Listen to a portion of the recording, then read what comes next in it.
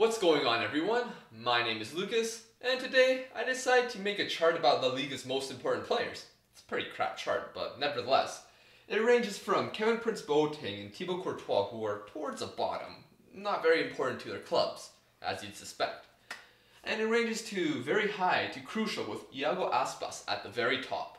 He's going to be the person we're talking about today, but some of you may ask, where's Messi?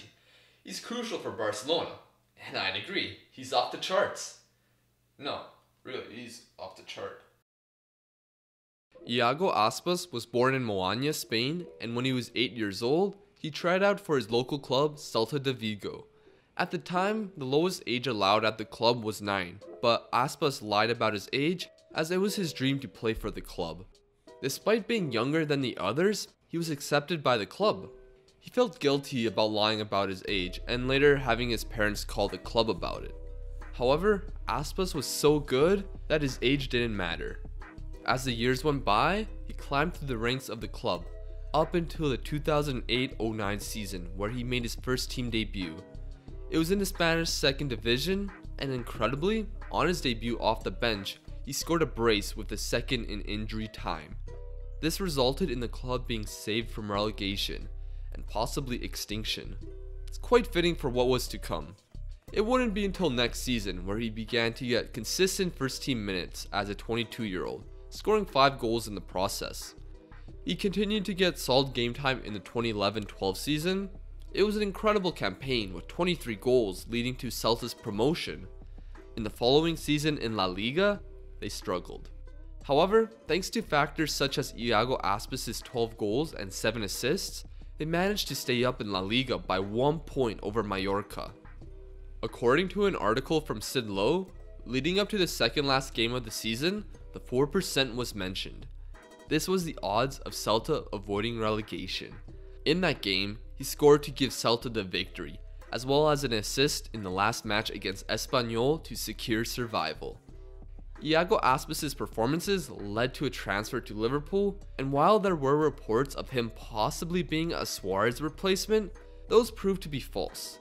Unfortunately for Aspas, his time at Anfield was less than memorable. The 2013-14 season had the arrival of Iago Aspas at Anfield for a fee of £7.6 million.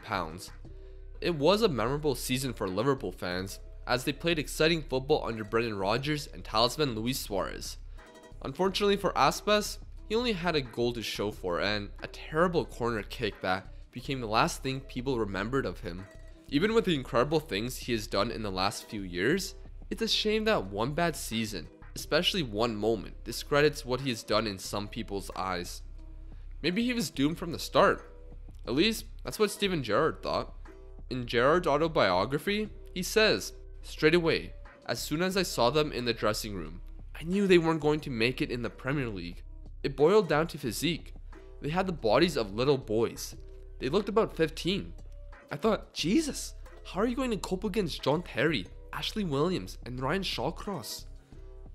He may not have been given a lot of opportunities, mostly due to the incredible season of Suarez and Sturridge, but Aspas supposedly did enjoy the experience. He was loaned and eventually bought by Sevilla, but his season in Seville wasn't like his time with Celta de Vigo. Similar to his time at Liverpool, he was behind a few players in the pecking order as Sevilla had Baca and Kevin Gamero. The season was tough for Aspas with only 16 appearances in La Liga. While he was the joint top goalscorer in the Copa Del Ray that year, the story was completely different in La Liga.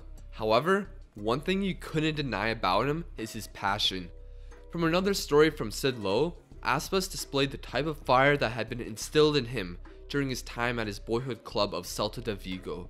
He was desperate to get more chances and put himself in double training sessions, which impressed the staff. Fans were chanting his name as they wanted to see him play more. It wouldn't be until February in a match against Espanyol where he got his first start of the season. His big moment came as he got a late winner for his club. It must have been a fantastic feeling for him, especially of everything that went on in 2014 with both Liverpool and Sevilla. Could things continue to improve for Aspas? They certainly would, but not at Sevilla. He would only score one more goal in La Liga, and while he was bought from Liverpool, he was sold back to where it all started. While those last 2 seasons were tough for Aspas, coming back home completely rejuvenated his career. Celta de Vigo seemed to have done fine without him, finishing in 9th and 8th in the seasons he was absent. However, they wouldn't complain about bringing him back, and fans were delighted with his return. With Aspas added to a solid squad that included Nolito, John Guidetti, Daniel Vaz, and others, they were set out to have a great campaign under Eduardo Barrizzo. The club finished in 6th and made the Copa del Ray semi-finals where they lost to Sevilla. It was a solid season for Aspas as well, as he scored 14 goals and added 5 assists.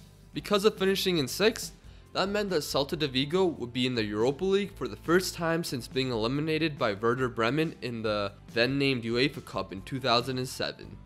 It was an incredible achievement for the club, but Europe in the 16-17 campaign would affect their league form as they finished in 13th. It was worth it though, as the club reached the semi-finals of the Europa League, only losing to champions Manchester United by 1 goal. They even had a chance to eliminate them in the last minute, but John Guidetti somehow missed a simple chance. Celta were so close to reaching a European final, but alas, it wasn't meant to be.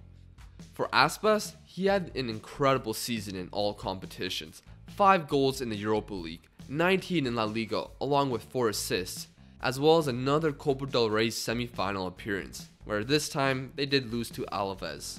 Overall, 26 goals in all competitions was an incredible feat, and the local Celta fan was starting to become a club hero if he wasn't already. However, the next few seasons would cement that. In the 2017-18 campaign, while Celta finished in 13th again, Aspas ended up scoring 22 times and was only behind the world beaters of Lionel Messi, Cristiano Ronaldo, and Luis Suarez.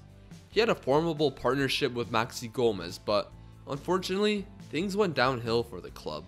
The 18-19 season had them lose several key players like Vaz, Johnny, and Sergi Gomez to other clubs, while the majority of the signings were not able to make a significant impact.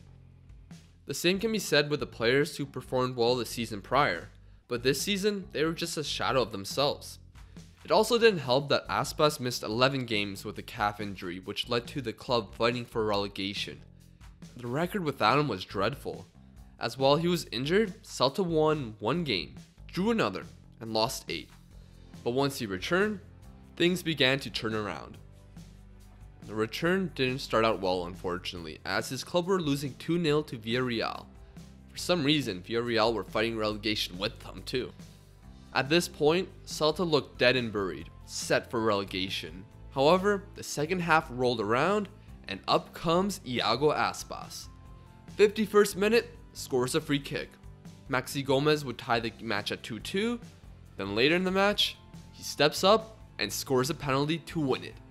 He would continue to contribute in the following matches. 1 goal and assisting 2 in a 3-3 draw versus Huesca, scoring 2 goals to help defeat Real Sociedad 3-1. Missed a game against Atletico due to a suspension where they lost 2-0.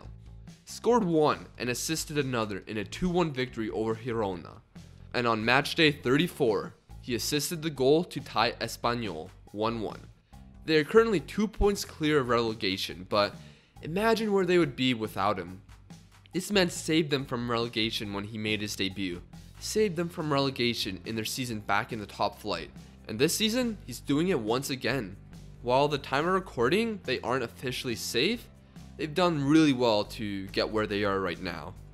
For Aspas, it was incredible to watch, read, and hear about everything he has done. The Celta fans appreciate him so much. A local paper called Faro de Vigo pointed out a tweet from Aitor Lagunas with a question of what to do if Iago Aspas keeps Celta up in the first division. The top answers from the poll was to rename the stadium after him, shortly followed by naming the city after him.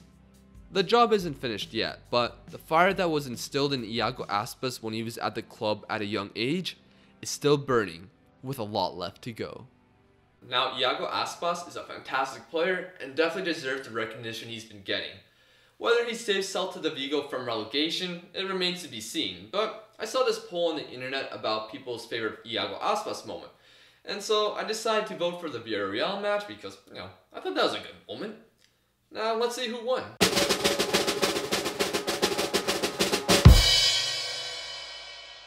Of course.